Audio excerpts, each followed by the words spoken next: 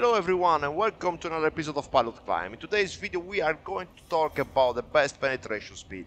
I'm just practicing the simulator and I thought to make this quick video in order to make sure you get what this best penetration speed is. So without further ado, let's jump right into it.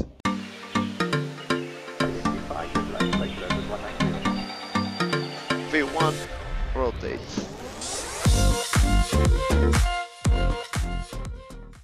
Hi there, I'm Gabriele from PILOTCLIMB.com. If you want to support my video, my job, please give it a like to the video. This is very important because will help the channel to grow. Okay, so without further ado, let's say you are climbing, okay? As you can see from the video in here, we are climbing to flight level 370, okay? That's our target flight levels. However, as you can see, there is bumpy now, okay? Because we've got somewhere in there, as you can see from the weather radar, and as you can see from outside, the aircraft is in the turbulence, okay? In fact, if we look from outside, guys, you can actually see the aircraft is going everywhere, okay? So it's bumpy, all right? So now, the 309er, the climb speed that we've got in there, okay, is the speed that the FMC has calculated because it had a cost index. The cost index that we put in the FMC during the pre-flight preparation is cost index 100. So what does it mean is that with this cost index, the aircraft actually calculates a target speed for the climb of 300 or 309er, okay?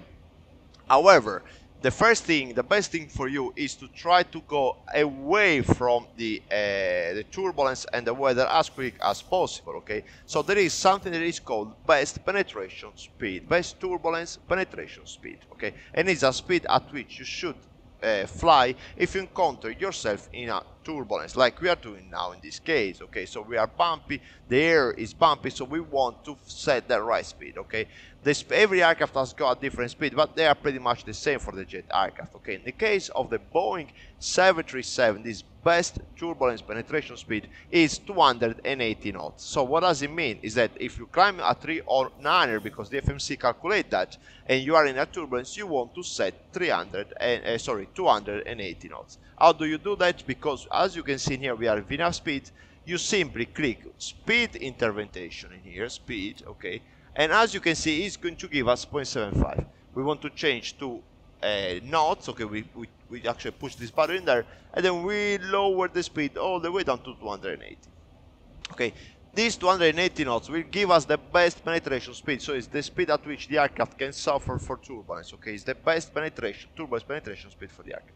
You've got another benefit because you're gonna fly slower, thus your angle of climbing will be higher, thus you will climb higher as quick as possible, okay? Not as quick as possible, but quicker than the normal climb speed, okay? So in this case, you have a good angle because 280 knots is lower than the 309er knots during climb, and on top of that, you are flying on the best turbulence penetration speed for the aircraft, okay? This is something very important. Now, the Boeing 737 has got this best penetration speed, has got in knots is 280 knots. In Mach number is Mach 0.76. So let me show you what I mean. So as you can see, this is our Mach number, okay? 7272. Yeah, it's a bit bumpy because it's bumpy and the Mach number is going up and down all the time, okay? But normally it's 72. But with a climb, you will see that at constant true airspeed, okay? In this case, the constant indicated airspeed, the Mach number will increase. In fact, now we are at 73, 74, as you can see, okay?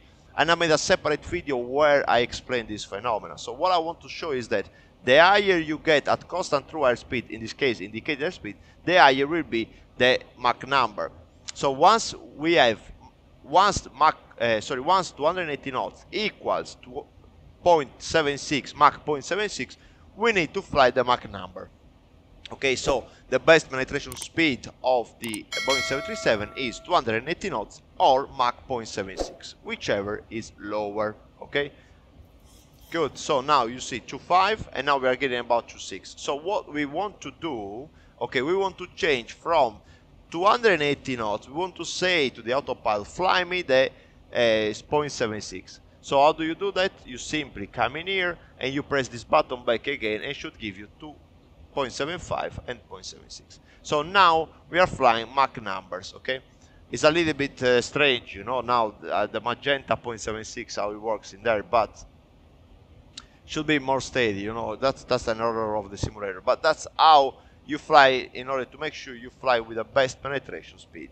Okay, so the best penetration speed, guys, is the speed at which that you want to set in case you find in a turbulent air, because with that speed the aircraft is more capable to absorb turbulence. All right, so I hope you now understand, and now you know what is the best penetration speed and how can you set the best penetration speed both in Mach number and indicate airspeed nodes. Okay, the only thing that you need to know, guys, is what is the best penetration speed of the aircraft. I can only talk for the Boeing 737 because it's the aircraft that have been flying for the last 12 years. So if you have a different aircraft, make a research, find out what it is, and if you find yourself in a turbulence, set that speed. All right, so I wish you a good day, and guys, if you have any question, leave a comment below and then I will help you out. I wish you a good day, and I'll see you in the next one.